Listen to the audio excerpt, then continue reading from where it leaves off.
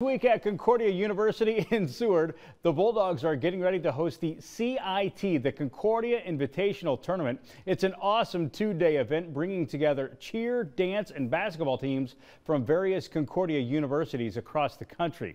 First, the Bulldogs hosting a men's and women's doubleheader against Hastings College. Noah shut nothing but net from deep. Bulldogs open the game on a 7-0 run. The lane then is wide open for Jackson Wyan, the freshman from Crete, with the finger roll that extends the lead. Garrett Seagren, strong take along the baseline, 2 of his 10 points.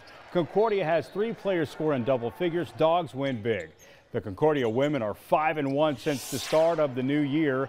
Start the action into the second half. Mackenzie Toomey drives and kicks to Megan Belt in the corner.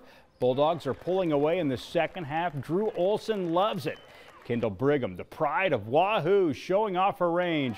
Concordia makes 10 threes tonight. Nice passing finds Kristen Wieselmeyer going off glass. Concordia stays hot 73-62. Over